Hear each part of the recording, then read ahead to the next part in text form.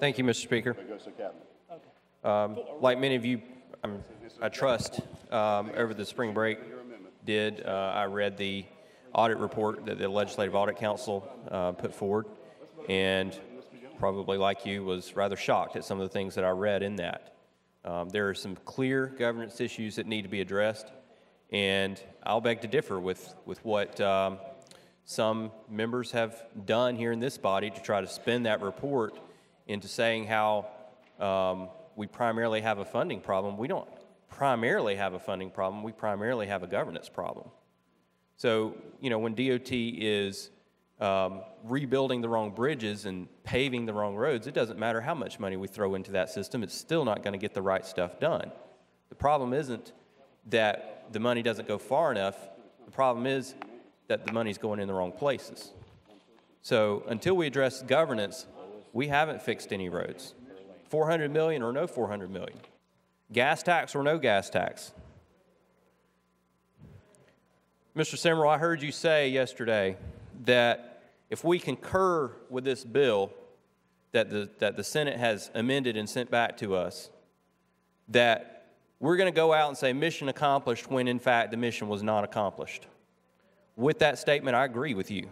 Mission is not accomplished. But I also want to point out here that if we pass this amendment and we go out and say mission accomplished, the mission still is not accomplished. And it's not because we failed to raise the gas tax, it's because we failed to address governance. The problem with the DOT Commission isn't who sits on it. It's the fact that anyone sits on it. It's the fact that the Commission exists at all. That's the problem. Now, Mr. Simmerl, I'm sure you consider yourself a good negotiator, and I do believe you're a shrewd politician. Freshmen like myself have things we can learn from people like you. But here's the thing. If you're a good negotiator and it's actual reform that you're after, what that would look like is you would be abolishing the Commission in this amendment. You would be adding as much sunshine as humanly possible to the DOT. You would even go so far, perhaps, as to sunset the infrastructure bank and abolish it. But you didn't do that. Rather than eliminate the Commission, you strengthen the Commission in this amendment. Rather than eliminate the infrastructure bank so that this body would be forced to debate and make decisions on funding for any large road projects in the future out in the open as part of the budget process, you've actually strengthened infrastructure banks and in the past have given them tens of millions more dollars each year under Act 92 so that they could turn around and borrow hundreds of millions of dollars that our children are going to have to repay, which a 5-member board gets to spend,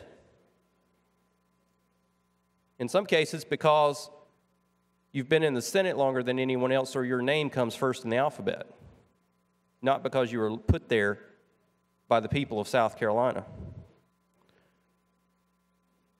With all due respect, that's what I call kicking the can down the road. Mr. Hill, let me know when you're ready for questions. I want to address the governor as well. I supported the governor in 2010, very enthusiastically, I might say. I've been extremely disappointed.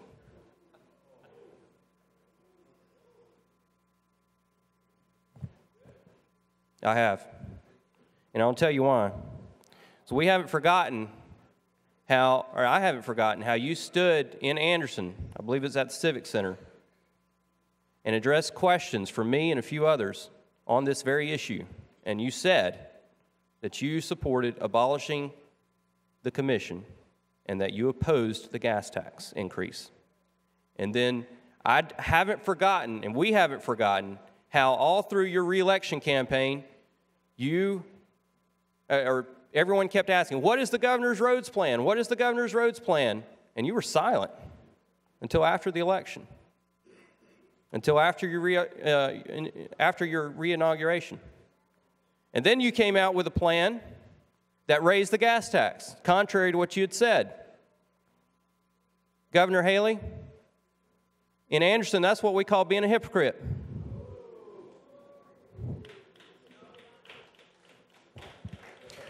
Now, Governor, somehow you still have a bully pulpit here in South Carolina, and you're still not asking for real reform. You're still not demanding real reform.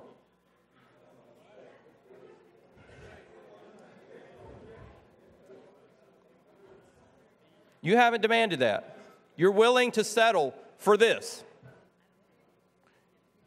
You're willing to settle because that's the best you think you can get, but it's not.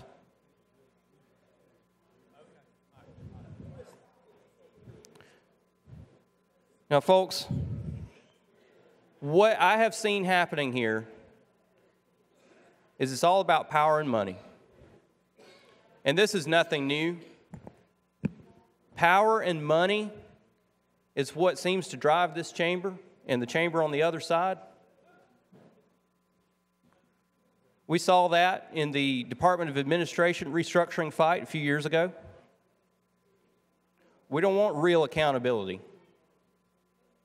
We want the citizens of South Carolina to give as much money as we can squeeze out of them, and we don't want to give up one iota of power.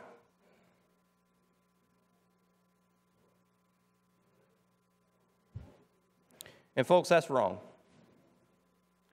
Because DOT is an executive function of our government.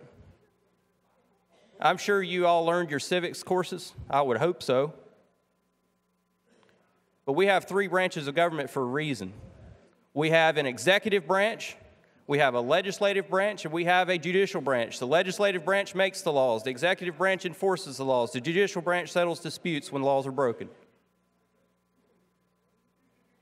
Now, you ask any high schooler where paving the roads falls into that, and they're going to say, executive. They might say funding, if they're really sharp, falls under the legislative, and that would be true. So that's why we need to eliminate these hybrid boards that insulate executive agencies, or what should be executive agencies, from executive accountability. As long as the Transportation Commission exists, the DOT is neither accountable to the executive branch nor to the people of South Carolina. People do not know who their DOT commissioners are, and they do not have the opportunity to vote for them, even if they did. And this amendment doesn't change that. So what have we done for the last year and a half? And I use the term we loosely, but as a body, in general, what we have done is we have gone out and we have handled our constituents, and we have sold them a gas tax. We have tried. And guess what? They aren't buying it because they smell a rat. They know a rat when they see one. We explain to them how DOT doesn't have enough money, but we don't tell them why they don't have enough money. The reason why they don't have enough money is because they're spending it in the wrong places, and the audit shows that. The audit shows that there's not enough money after debt service and overhead, and folks, I was flat, my jaw dropped when a constituent of mine sat across from my table in my house and told me that in the next county over, DOT employees went out to fix a bridge. It was a load-restricted bridge in Oconee County. And this bridge, the funding was there. It was up to be replaced. And someone in DOT, I don't know who, and it doesn't matter who, but someone flagged the wrong bridge on the map.